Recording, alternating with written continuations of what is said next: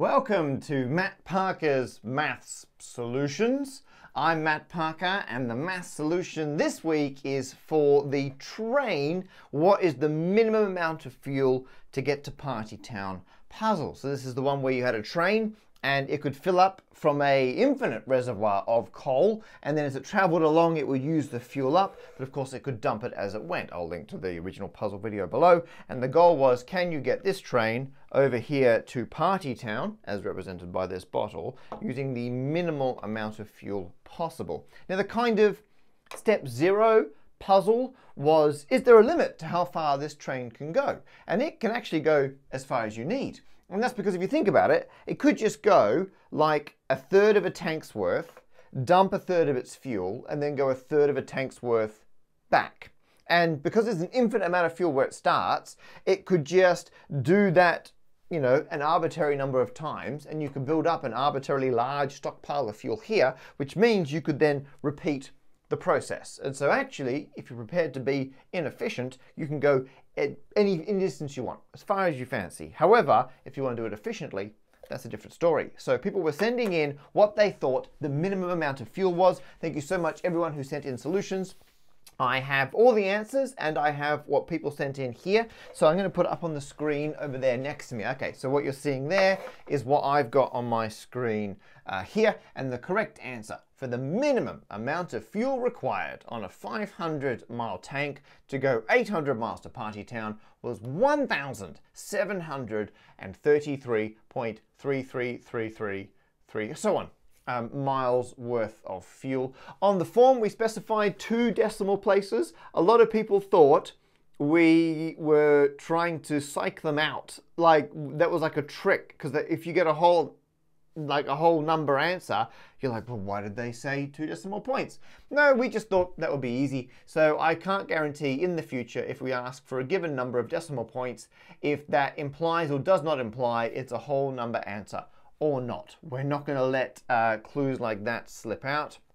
I will let you know, though, that we don't particularly care about rounding. So in this case, we gave points for both 1733.33 and 1733.34. So both of those were correct, because we just, for the most part, we want to be able to automate, because we get thousands of entries, we need to be able to automate checking which ones are correct. So both of those, boom, you got points. We also did give part marks, so slightly penalized if people had an equivalent answer. So if their answer was scaled. So for example, if instead of doing 0 to 500, you did it 0 to 5 or something like that, we took some points off because you didn't do it exactly the way we specified, but we didn't want to be jerks. And the fact that you gave it a go and you got the right answer, so your logic was solid and you just made a silly mistake, we just took off a handful of points. I forget what we did, something like a quarter of the points you would have got or something like that. I'll double check later. And so, also speed points. We award points for speed, and currently we give them to the first 1,000 people. So the first person who enters gets 1,000 points. Next person gets 999 points, all the way down. This time we had 288 correct entries, which meant that there were loads of speed points left. And even if you put in a correct answer at the very end of the week, so last thing on Tuesday, UK time, if you just got in under the deadline, if you got it right, you would have been the 289th person. You still would have got speed points. So a lot of people did say, a lot of people complained, not complained, a lot of people gave the constructive feedback that it either wasn't fair or was a bit biased depending on what time zone you're in, because the videos come out at 3 o'clock UK time on a Wednesday. And I appreciate for some people, that's a terrible time, and they can't be up instantly to try and get the puzzle immediately and race to enter. This makes the point that actually, if you'd entered at any point during the week, you still would have got speed points. And a lot of people entered quickly and then later found a better solution. And then they emailed, oh, I found a better solution. I'm sorry, because of the speed point thing, we're only taking your first entry. And so if your first entry is incorrect, I mean, keep trying it. Like the points aren't the only point. You can keep working on it. And if you do think you've cracked it, you can email and send in something else you've found. But sadly, we're only taking the first one. So don't rush. And don't give up, and don't worry if you think you're not going to be there like the second we start accepting solutions, because yeah, the whole week you still could have got speed point bonuses. So do take part and don't panic too much. It's just it's a bit of fun. I know we got a leaderboard, so it's a bit serious. So we're trying to be fair, but for the most part, they're fun puzzles. Come on. Okay. And now the question is, how do you do that in 1733 point? I'm going to stop saying 0.33. I'm just going to round everything to the nearest whole number from, round down to the nearest whole number from here in. So Eugene sent in this animation, I'll set that going, of a train loading up and traveling. Oh, so Eugene's drawn all the journeys at once for each section, but then they only get colored in red when the trains actually then travel that part. So you can see they've already filled them all in, and now they're gradually getting colored as the train goes. And so now it's going to that one there, it's dropping off some fuel. It's got enough to go all the way back because it's picking up as it goes. It's picking up as it goes forwards. And if you want to think about the solution, you're like, okay, well, I guess the most efficient way to do this is, given you can do 500 miles on a tank, and you want to minimize return journeys, if that's 800 miles away, at 300 miles out, you want to at some point get there fully stocked with fuel so you can do that last 500 mile, the maximum stretch you can do at the very end, which is why you can see 300 is the most distant stockpile. And then you're like, well, how do we get the fuel there? And so here Eugene's showing how you can backwards and forwards a bit to build up the stockpile there. We also had a great, this is a plot, it's not animated, but a very nice plot sent in by Philip Geißler here, who I've actually taken this from a paper that Philip did. Because you think, well, hang on, how do I know what the optimal amount is? Like, sure, that's a solution, but how do I know it's the best solution? Other than the fact that it's the smallest one we got sent in, which is kind of proof by YouTube. So if enough people watch a YouTube video, one or more of them will find the optimal solution. Not a rigorous proof, but a proof sort of, nonetheless.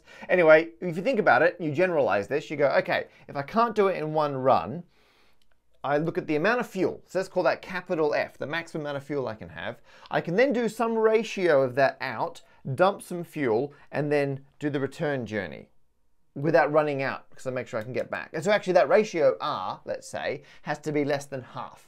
Because if it's more than half, you can't get back. So you go out R times F, the full amount of fuel. You dump what's left. So actually you dump the full amount of fuel, subtract 2 times RF, because that's the traveling, and then you go back, and then you're like, well, then how am I going to, chain these, and how am I going to optimize what R is based on F and the total distance to work out the best way to do it? That's exactly what Philip did. They sent in a full paper, which I will link to below. And for the Q squared train puzzle, fantastic work, Philip.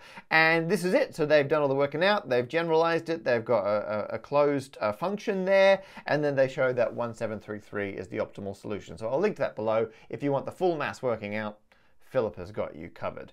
Other people sent in spreadsheets that they had used, which we expected, because this is the one that Zoe made. This is Zoe, who works with me and has been helping out with the puzzles. When we were first discussing it, she built this spreadsheet. You can download this spreadsheet. Well, actually, if you go, you can view it online, but you can't interact or edit it unless you download your own copy. If you download the copy, you can put the capacity and distance up in the yellow squares, and then it will fill it in, and you've got to scroll down to find the green cell somewhere. Will show you where you should be stopping as you go along. So you go and play with that. We also got sent in Jakob, and however that's pronounced, and that, as you can see, they also have a surname.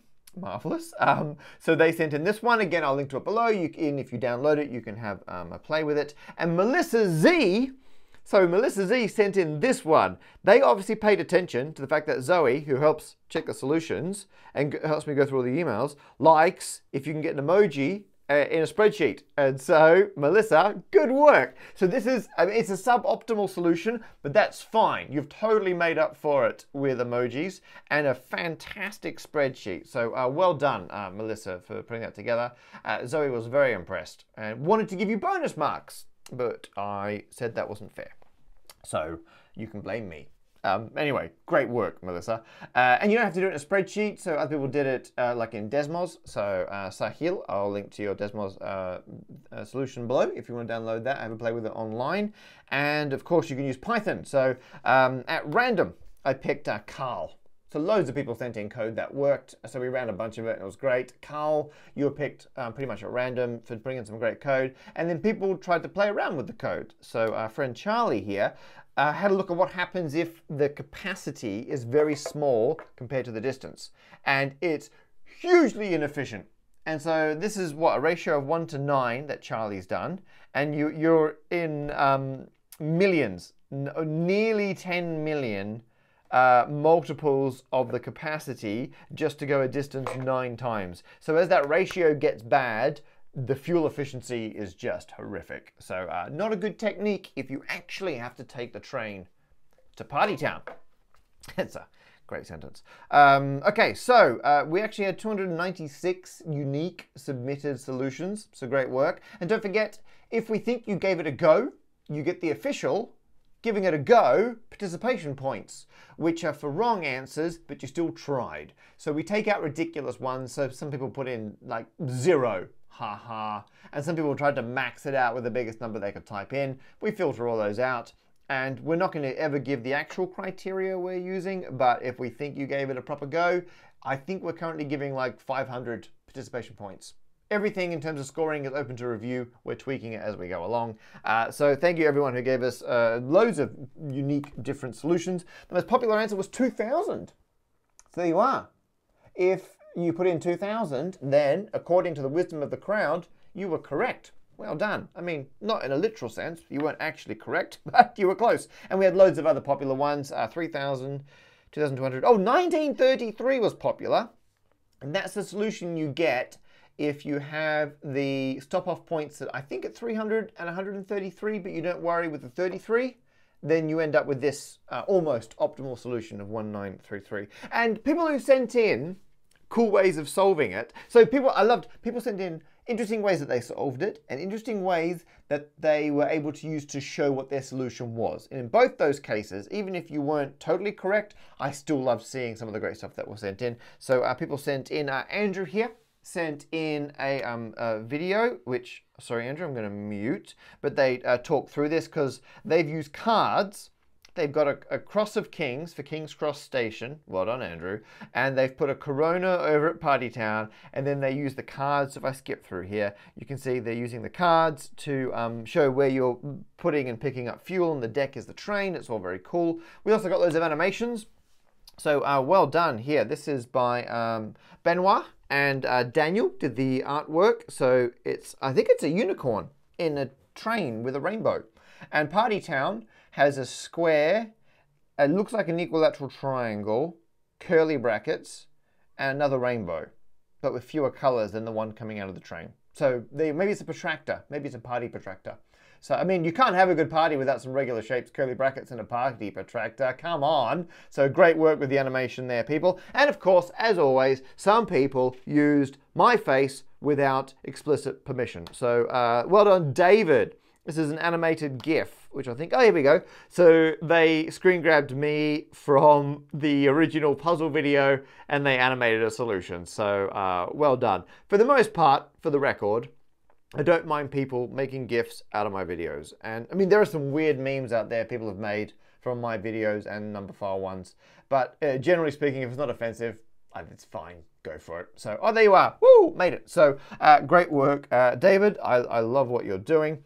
And finally, just because some of these obviously involve a lot of effort, I want to just put in, here we go. This is this person, Van Boven, who just sent me a photo of their working out.